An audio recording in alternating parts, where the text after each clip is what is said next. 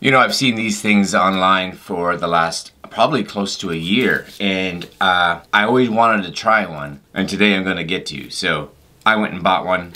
It's here. Let's crack it open right after this.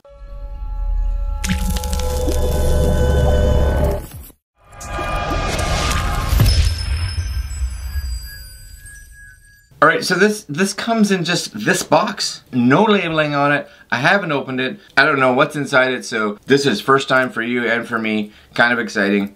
What is it? Well, it's the, as you can see here, hopefully, 4th axis gimbal stabilizer. This is supposedly a universal one. It should be able to fit pretty much any gimbal that you and I have. Now, I have a couple gimbals, especially for my phone. I have a gimbal for my mirrorless camera.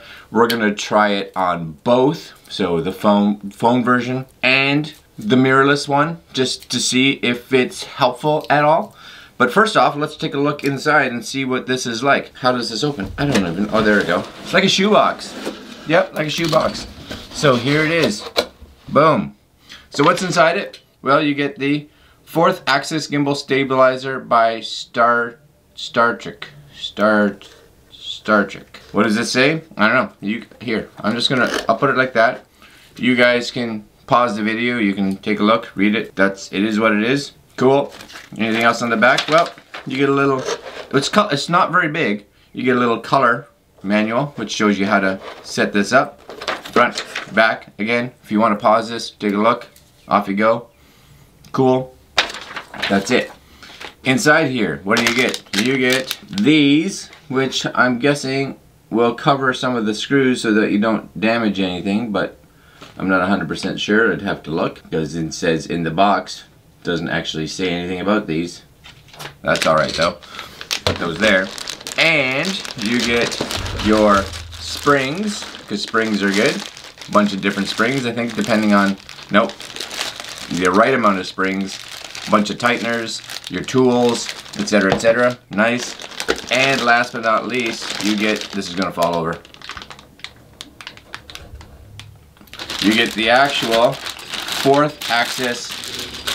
Sounds cool when you say it, right? 4th axis. You're now entering the 4th axis, not dimension. You could be entering the 4th dimension. I don't know. I don't know what you're doing with your life, your time. All right, so this does have a set of springs on it already, which is cool. Boop, boop, boop. Little gears. Now this one here is light. It's super light. It's made of plastic, which is why it's a little cheaper. It came in around, I think, $99 Canadian. These have some tightening knobs, which is excellent. I think those will help adjust the tightening. You can see as well that the clamp inside is oval, so that as long as your handle isn't, you know, smaller than that, then it should be able to clamp on top of it, which is cool.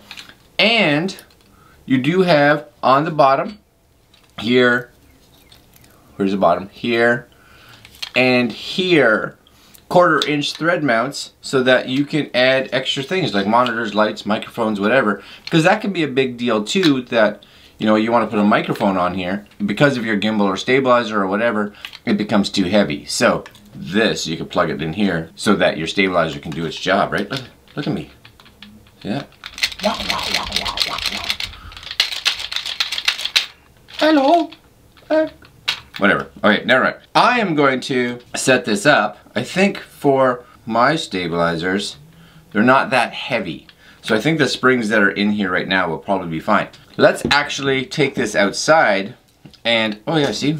Tightening knobs. This will tighten, I think, the springs. So you can kind of adjust those. Does that tighten that? Possibly. I will look at the instructions and then talk to you a bit more in a minute. Alright guys, I'm going to put this right here. We're going to go outside. I'm going to get my daughter. I think she's awake. I don't know. And let's see what these are like. Alright, let's go outside. Okay, so we're outside here and you can see I've got the new 4th axis attachment on here with this camera. And one of the things that I think you should be aware of is that, and you'll be able to see this footage as well, this can actually smooth out your motions actually a lot, as you can see with the camera here. One of the other things that I really liked is I wanted a handle just so that I can get two hands on my gimbal. So it just automatically keeps it a lot steadier. So when I'm moving forward and backwards for this, it should keep the camera way more steady than if I just naturally had it with one hand.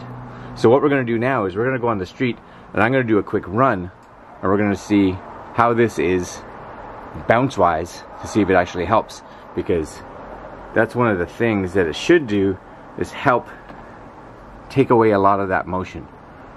At least that's the hope. Alright, let's go to the street and take a look. Okay, so we're gonna do a quick run test. I'm just gonna run up and down the street so you guys can see this. I'll probably be out of breath, but it is what it is. Alright, let's see how this does. So we've got this set to wide. You're gonna be recording, and I'll be back in a sec. So first I'm gonna do a walk.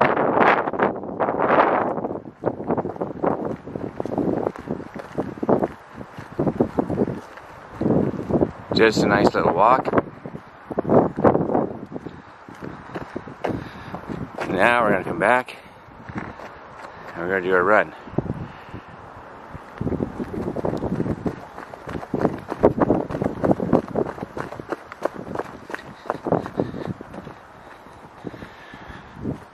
Okay.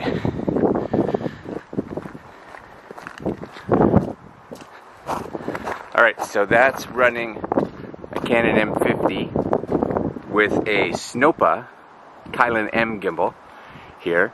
And what I'm going to do now is change this up and put an actual iPhone style gimbal, so the Smooth 4 on this, and do the exact same test.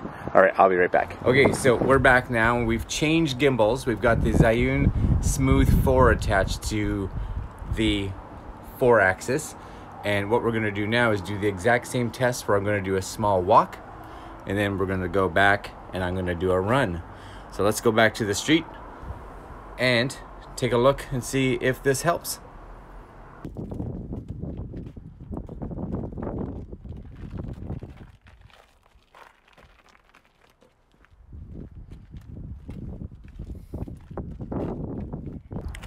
Okay, so we're gonna do this again, and I apologize for the wind. It's a windy day, but so be it. I don't know, can you hear the wind? Probably. All right, so I'm gonna do another walk real fast with this, and then I'm gonna come back with a run. All right, here it goes.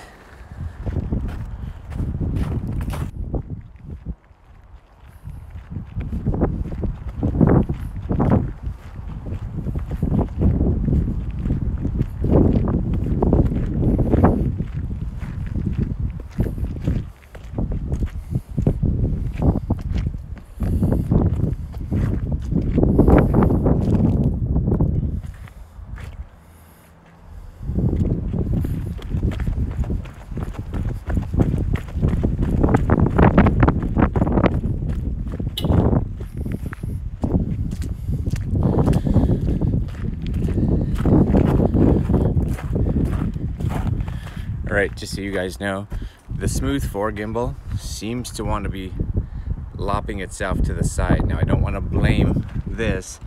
I do think I just need to do some calibration of the gimbal. So don't look at that, just look at the wobble. Alright, let's go inside. Alright guys, so we're back upstairs. Hopefully you guys got a chance to look at some of the video from this. I actually think for $100 it's a pretty good deal. I've seen a lot of videos that said that there was just as much or more vertical wobble because of this.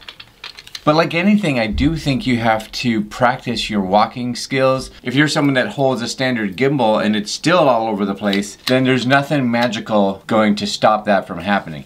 You still need to have some good control over how your arms and things work. But this can really, at least for me, definitely help it out. When I ran some of that footage actually through a stabilizer, it actually came out even better. But I was really impressed. I thought the footage was definitely better. Now, if this thing was, you know, $200, $300, $400, I would definitely spend more time thinking about whether it was something I really needed. But at the $99 mark, I think it's great. I think it's a nice little tool and something that can be a great addition to your toolkit. Especially for me, I was looking at something just for 2 arms, so I could hold it like this, my stabilizer. And even just standard arms with a rod were coming the same price as this, so I figured why not. Alright guys, that's it. I'm gonna leave you there. Like, comment, share, and subscribe. And that's it for today. Alright, my friends, we will see you all in the next video. Have a great one. Later.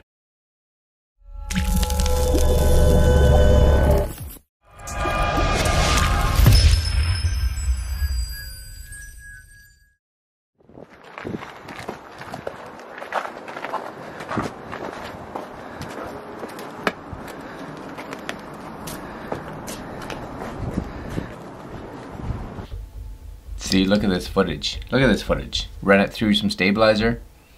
Pretty solid, have to say. Pretty solid. What do you think? What do you think?